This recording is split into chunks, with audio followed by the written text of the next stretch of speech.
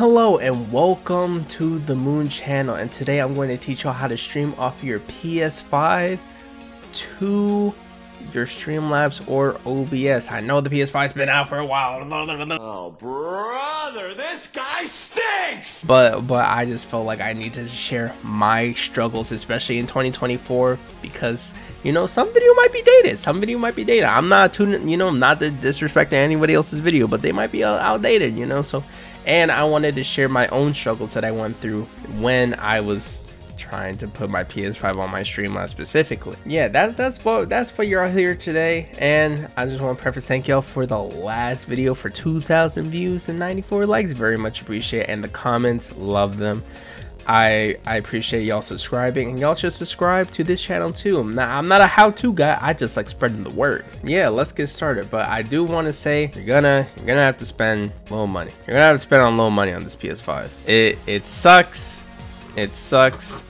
Especially if you've been streaming off of like a Switch and you never had this problem. You're gonna have to do it for this one. Sorry, just gotta embiggen. I know about this side. Don't worry about that. All right, this is my capture card. I have the Elgato HD60s. It does the job pretty well, I would say. It's a very good capture card. Very good capture card. I like Elgato. That's why I like it. You can also get a cheaper option, if you will. Just make sure that you do your own research. I don't know any specific, I only use Elgato, so just make sure that your capture card is good, it can run, and if it has an aux port or a port or a jack. All right, that's very important. Okay, so pretty much what you want to start off with, the very beginning that you want to do is you want to go to settings, you want to go to system, and you want to go to HDMI, and you want to turn off that HDCP. This is going to allow you to stream your stuff, and if you want to know the science behind it, it just blocks footage. That's it. So you just turn this off, and then bada bing bada boom, your Elgato or whatever capture card can capture your gameplay. That's step one. That is step one. All right. Now, the second thing you want to do, obviously, is to set up your Elgato or whatever capture card that you have hooked up to your computer and your TV, obviously, and you should be good to go. For my Elgato people, you want this this HDMI port, the one this is out, this is in. So the gameplay and all that, you want the HDMI for your console to come in, and you want everything to come out of this HDMI to your TV. And then this all comes with the Elgato except for this is the stuff, this is the audio section where you have to pay money. I'm going more on that a little later.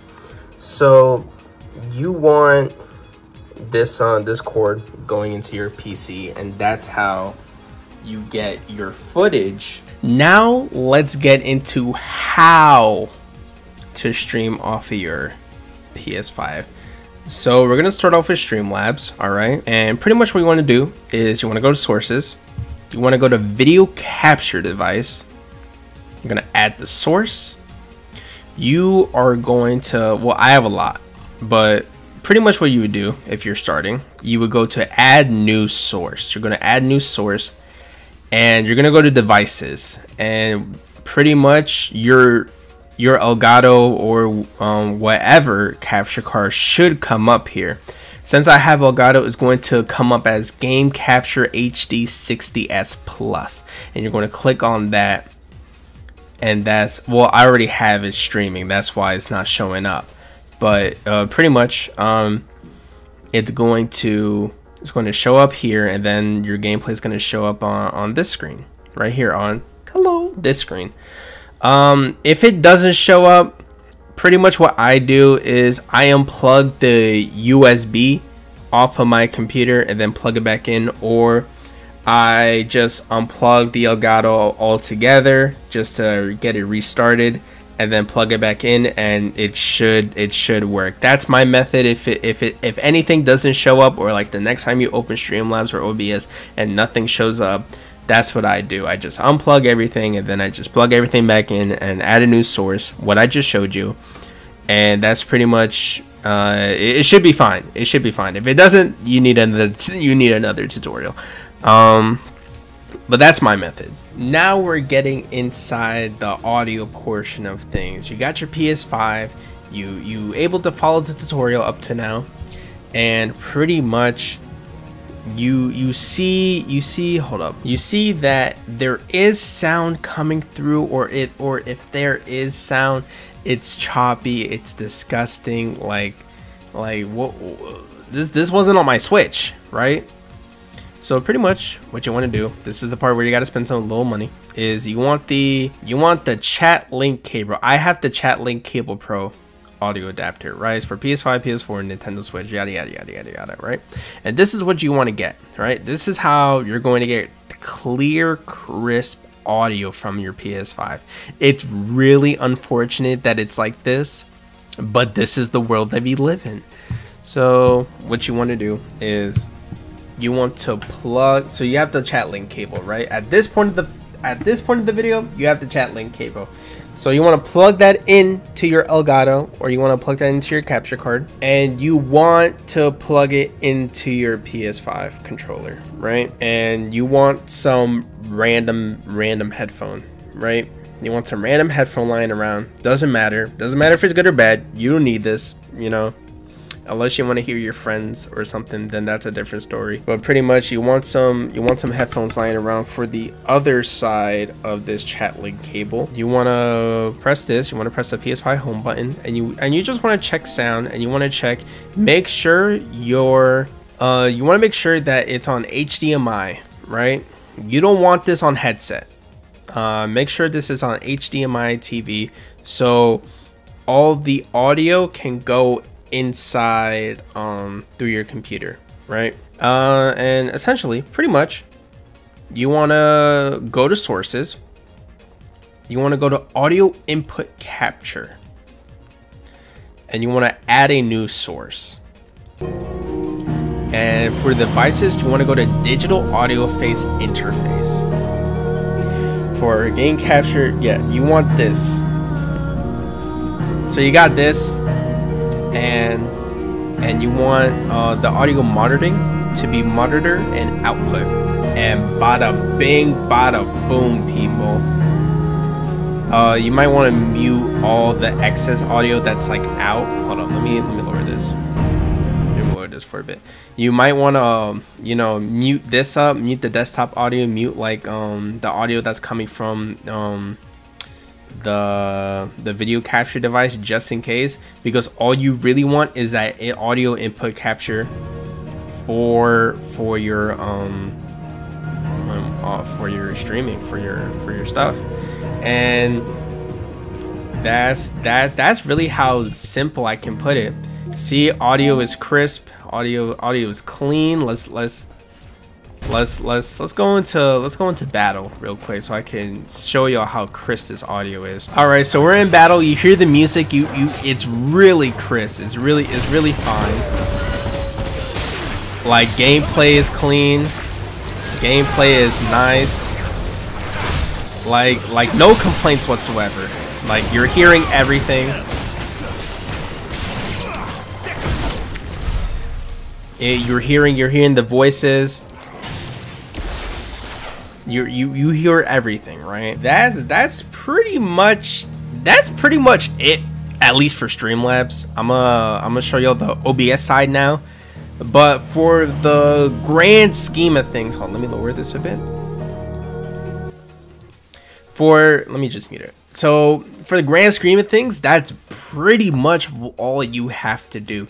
And if you're still experiencing some audios, I just recommend you downloading the 4K, the Elgato 4K capture utility, and just messing around with that in the settings for the audio. It's gonna show HDMI or analog, maybe you want to mess with that a bit, but that's pretty much that's as simple as it gets for the audio section. It's not complicated. Unfortunately, you need to pay some money for it to work and to have that crisp audio. And yeah. So OBS kind of hoed my microphone, and I am a little bit upset at that fact because I had some really nice wording. So pretty much, hopefully this little recording syncs up. But essentially, all you want to do is add a new source, then create a new source, and then it's the same concept. You want to see if your Elgato or if your capture card is there.